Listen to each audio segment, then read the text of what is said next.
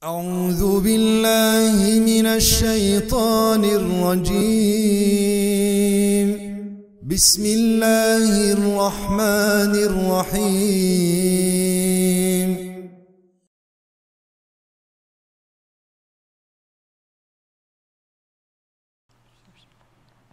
الله أكبر الله أكبر الله أكبر الله أكبر الله أكبر الله أكبر الله أكبر الله أكبر الله أكبر ولله الحمد. الله أكبر كبيرا والحمد لله كثيرا وسبحان الله بكرة وأصيلا. لا إله إلا الله ولا نعبد إلا إياه مخلصين له الدين ولو كره الكافرون. لا إله إلا الله وحده صدق وعده ونصر عبده وأعز جنده وهزم الأحزاب وحده.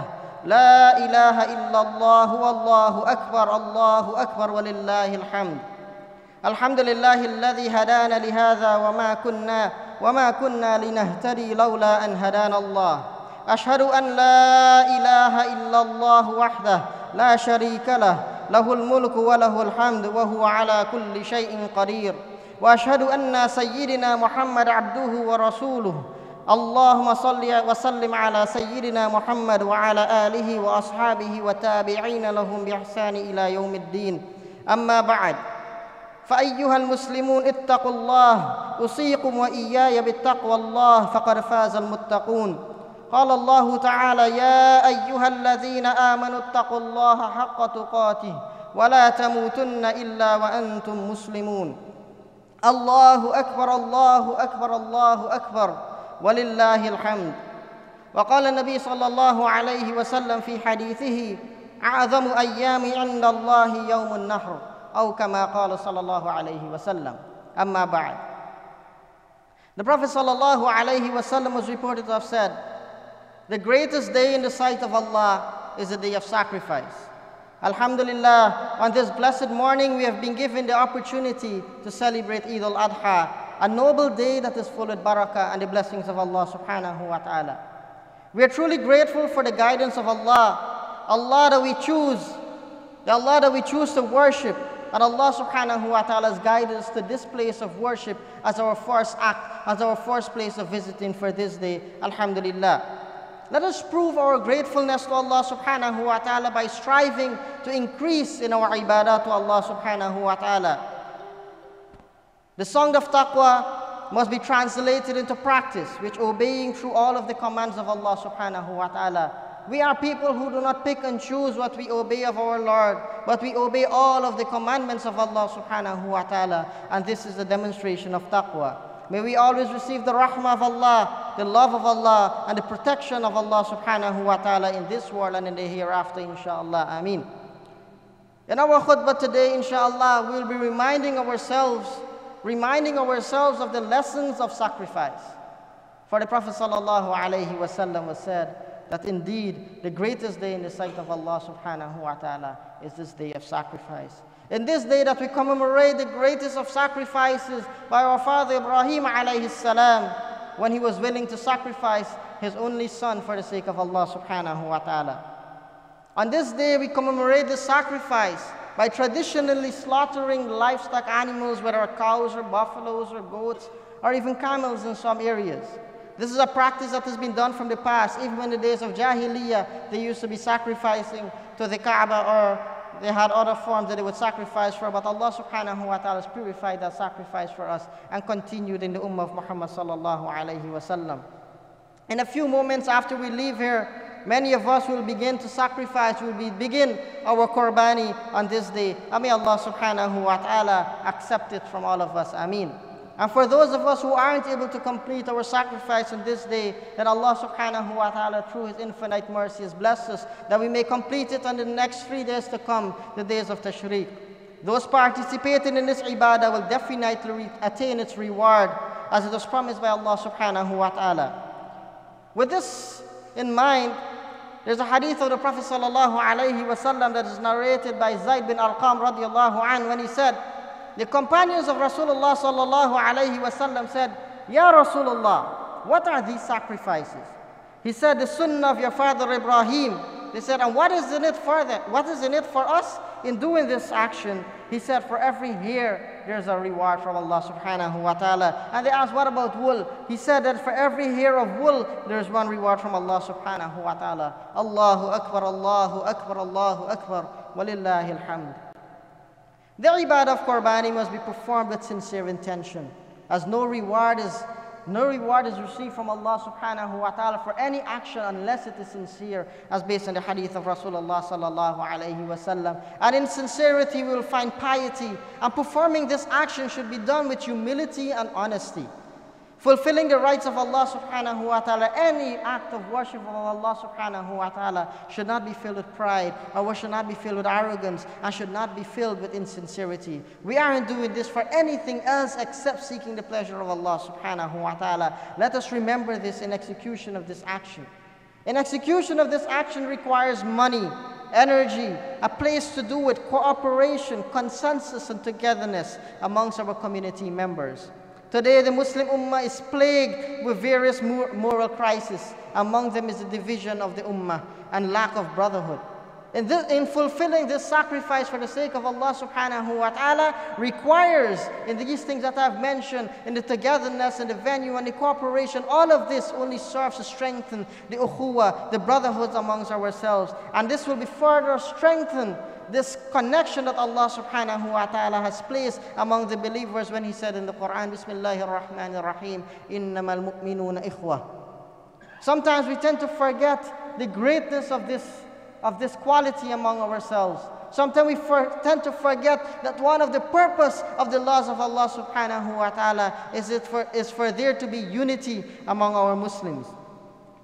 Among the great sacrifice of today, many Muslims have to not only sacrifice an animal, but we are faced with many, many aspects of our lives in which we have to sacrifice something. Such as arrogance, such as egotism or ananiya, pride. We look around in the world today, what do we see plaguing people today? Every single person, we might look at ourselves and we might see ourselves plagued with this sickness of ananiya. There's a terminology of speaking about myself, egotism, in which we are only concerned about what affects us. And we tend to forget about caring for our brothers and our sisters and humankind alike. And because of the lack of this, subhanAllah, that is why we find so much illnesses that plagues our society. We find pride and arrogance, these same qualities that caused the son of Adam alayhi salam to commit the first murder. The first murder was committed because of this same quality, ananiya, pride and arrogance, all about myself, only caring about ourselves. And this crime and these qualities have continued unto today, and we can see so many facets of our society being affected by pride and arrogance. Subhanallah, today there are different forms of conflicts in the world today. When we look, as the brother was mentioning earlier, in Somalia, when we look in Chechnya, when we look in Kashmir, when we look in Afghanistan and Palestine and Syria and Iraq and so many countries, subhanAllah, and what we find is a common thread between them all. These are countries, these are lands that are primarily populated by Muslims. On this day that we are sacrificing these animals, on this day that we are sacrificing these animals, let us not forget the poor people from among us. Subhanallah, based on the narration of Rasulullah sallallahu alayhi wa sallam, we are encouraged to share the meat that we get from the sacrifice. Share it with our families and our friends and the Muslims and the poor. Let us not forget the poor and the needy, my dear brothers and sisters. And let us not think for a single second that by us sharing our wealth, sharing of the ni'mah of Allah subhanahu wa ta'ala upon us, that we are doing them a favor. No. It is only that Allah subhanahu wa ta'ala is creating that opportunity for us to gain from the ni'mah of Allah subhanahu wa ta'ala. Let us not think for 1 second that we are better than people because of what Allah subhanahu wa ta'ala has blessed us with. Subhanallah, let us look around, let us turn to our sides and look at those who are next to us. Islam has brought us all together regardless of where we are from, the color of our skin, the language that we speak, and regardless of the job that we hold or the education that we might have. Subhanallah, we all stand in one single saf, all facing the one place, all praying to the one Lord. And this is the beauty of Islam. This is the beauty of Islam, that when the Prophet ﷺ, when he said that the brotherhood of the ummah should be like when one part of it feels the pain, the entire ummah feels that pain. But subhanallah, our society is such that we tend to forget this. The media is such that all that it focuses on is ourselves. Even our countries today, even the Muslim lands today, all that they care about is themselves. Our country, my land. You ask an Arab where I'm from, I'm Egyptian, I'm Saudi, I'm Guyanese, I'm Trinidadian, I'm American. People identify more to their land that they're from, more than to the deen of Allah subhanahu wa ta'ala. I'm speaking here about Muslims. Rasulullah sallallahu alayhi wa sallam, he came in a time and in a place where tribalism was the talk of the day. And this was the norm of the society. And subhanallah, with Islam, these same ignorant people, these same illiterate people, these same savage people, subhanallah, as was described by historians, so much so that the Romans and Persians, they considered them part of their empire, but yet they wouldn't even spend the time to rule them. They just considered them part of their land. These were the people that even the Romans and the Persians, they refused to go and try to rule them, just put them part of their empire. This was the level of knowledge. But Rasulullah sallallahu alayhi wasallam, with Islam, subhanallah, they became a unified force. They became a unified force. The people who would start a war over someone insulting or hurting a single person from their tribe, or killing an animal from their tribe, Allah subhanahu wa ta'ala, with the deen of Allah subhanahu wa ta'ala, bring the ummah together. Today, let us look around in our society and see how we are deviating from this one thing of unity among ourselves, my dear brothers and sisters. Even among our family, even among our relatives, subhanallah. Sometimes we forget the ni'mah of Allah subhanahu wa ta'ala is upon those who are together. When Allah subhanahu wa ta'ala says in the Quran, Yadullahu fawqa al-jama'ah. When Allah subhanahu wa ta'ala is telling us, when Allah subhanahu wa ta'ala and the Prophet sallallahu alayhi wa sallam is teaching us that the ni'mah of Allah subhanahu wa ta'ala, the rahmah of Allah subhanahu wa ta'ala, the bounty of Allah subhanahu wa ta'ala are with those who are together, are with those who are with the jama'ah. This deen of Allah subhanahu wa ta'ala is not for the lone wolf. Even the scholars of Islam, even the pious people, when they want to seclude themselves to spend their time in ibadah to Allah subhanahu wa ta'ala, will still be attached to the community. Even among the Sahabas of Rasulullah sallallahu alayhi wa sallam, when they differ on a matter, they would compromise, not compromise on their deen, but they would keep quiet so as to maintain the unity of the ummah of Muhammad sallallahu alayhi wa sallam. This is a noble tradition. This is the beauty of Islam. Allahu Akbar, walillahi alhamd. Today, subhanallah, we find ourselves differing in many matters. Primarily, we differ in matters of aqidah. We differ in matters of fiqh. And many of it stems from us not making this sacrifice to seek of the knowledge of Allah subhanahu wa ta'ala. Many of this stems when a person will fight another person where they place their hand, whether it's on the chest or on the stomach, or how their feet face when they're praying salah, or how many takbir they say in Salatul Eid. People argue of these matters. And the funny thing is that people who argue of these matters are people who need to seek more knowledge of Allah subhanahu wa ta'ala and seek more knowledge of this deen of Allah subhanahu wa ta'ala. The seeking of knowledge is not only for the imam, it's not only for the teachers, it's not only for the scholars, but it is incumbent upon every single sane, mature Muslim. As a matter of fact, it is incumbent upon every single Muslim. As Allah subhanahu wa ta'ala showed us this by the first word He revealed to the ummah of Muhammad sallallahu alayhi wa sallam. Iqra. Iqra. Read. How much of our ummah today do we even read? How many of us do we even make an effort to learn the prerequisites of our salah, the action that we know is the key to our Jannah? How much of us learn what nullifies our salah, what breaks our salah, what are the necessities of our salah? But we prioritize other things above that, subhanallah. The ni'mah of Allah subhanahu wa ta'ala is upon those who make sacrifice. And Allah subhanahu wa ta'ala loves those who strive and struggle in His cause. Today we are not asked to sacrifice our children as Ibrahim alayhi salam was asked to sacrifice his son.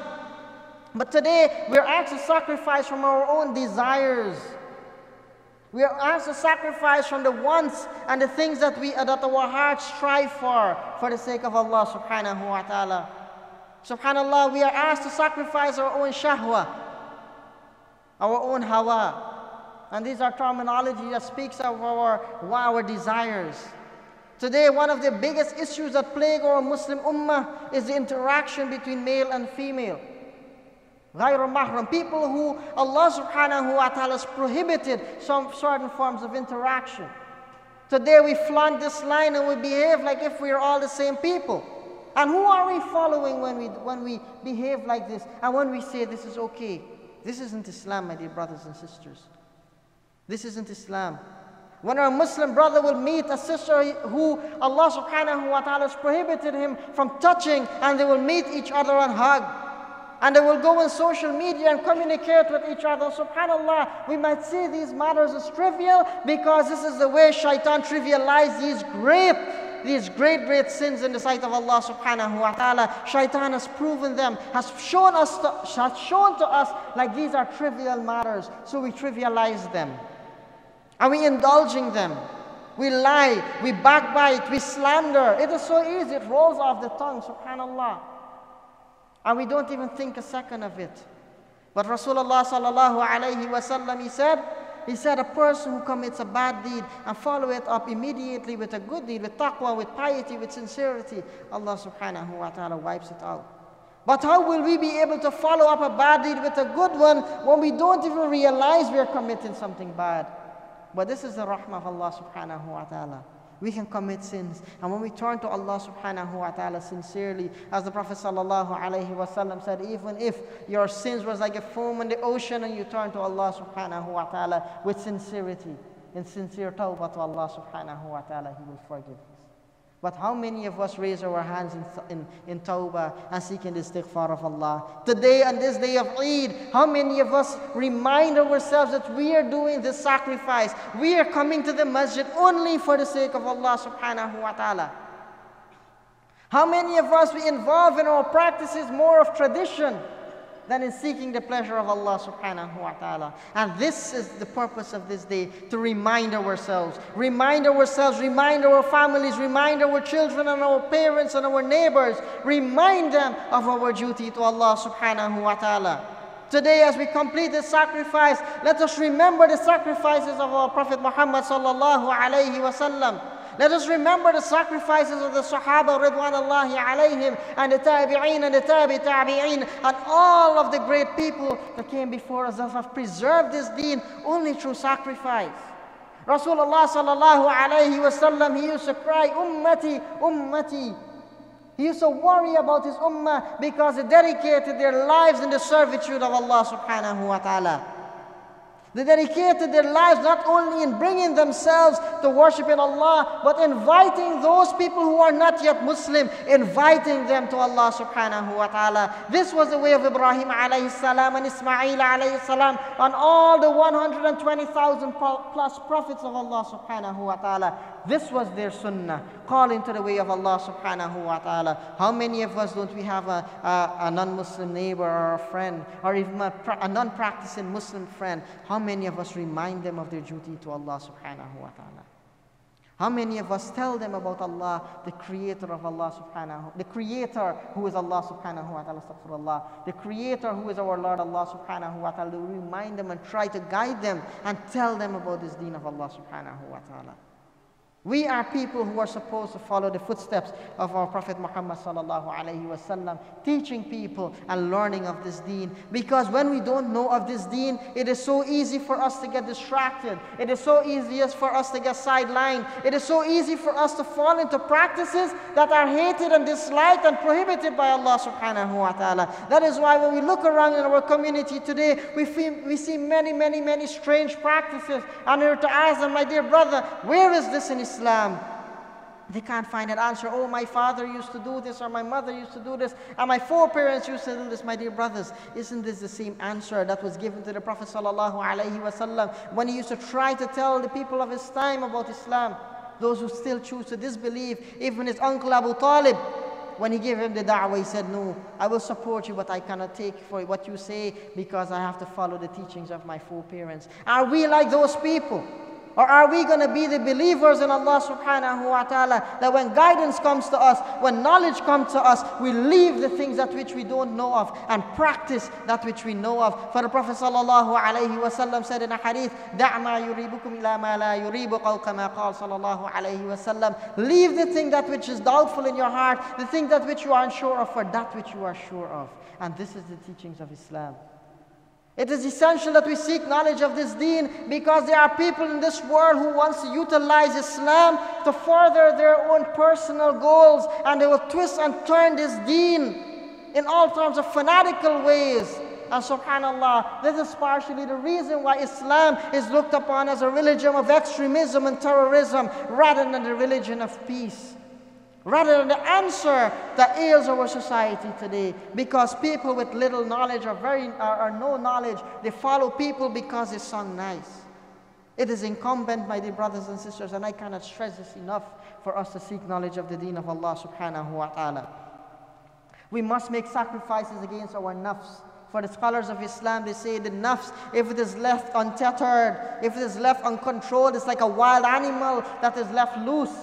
They'll cause destruction, and so too will our nafs, our own selves, our own soul. If it is not controlled, subhanallah, then we will be people who will be destructive to ourselves in the sight of Allah subhanahu wa ta'ala. The Muslims must have mujahada in fulfilling the obligations, that were made for. Allahu Akbar, Allahu Akbar, Allahu Akbar, walillahi alhamd. From among the lessons of the ummah, from among the lessons of this day that the Muslims could learn, is that we must sacrifice to defend our aqidah of Islam, for it is a pillar of strength and unity of the ummah. What unifies us all? Is it unifies us all because of the color of our skin or the language that we speak? No. What unifies us all is our unity in belief in Allah subhanahu wa ta'ala. For the Prophet sallallahu alayhi wa sallam said, a person will not taste the sweetness of Iman until three things. And one of them is to love or hate a person only for the sake of Allah subhanahu wa ta'ala. So in the unity of our aqidah, our belief in Allah is one, and that the Prophet sallallahu alayhi wa sallam is the last and final messenger, and all that is entailed in that is the unity of the ummah of Muhammad sallallahu alayhi wa sallam. Let us strive and make sacrifice to practice that is only from Rasulullah sallallahu alayhi wa sallam. Keep away from things that aren't from Rasulullah sallallahu alayhi wa sallam. Sacrificing, calling and conveying this message of Allah subhanahu wa ta'ala to our Muslims and to society alike, whether it's at our workplace or whether it's our family. Let us not forget to give da'wah to Allah subhanahu wa ta'ala. Let us avoid suspicion upon any Muslim, for verily suspicion in some cases is a sin, as Allah subhanahu wa ta'ala tells us in the Quran. Always discussion and consultation and reaching a consensus when solving various issues that is of interest of Islam. This is imperative in our community. Let us not be people that do things on our own. Let us go with our jama'ah. Let us discuss with ourselves. Let us follow the leaders in our community, and to our leaders, let us continue being in jama'ah, ever ready to sacrifice everything that we have in full submission to Allah subhanahu wa ta'ala. Let us not think a second when an opportunity presents for us to sacrifice for the sake of Allah, whether it's our wealth, our time, or our life, even for the sake of Allah subhanahu wa ta'ala. For this is the reward is Jannah of Allah subhanahu wa ta'ala. Let us curb the wicked desires that is in our hearts, that is always inviting us to do munkar or hateful or evil actions, and this will only incur the wrath of Allah subhanahu wa ta'ala if we don't make sacrifices in these regards. To my dear brother, to my dear sisters, that is customary of Rasulullah sallallahu alayhi wa sallam to speak to the sisters directly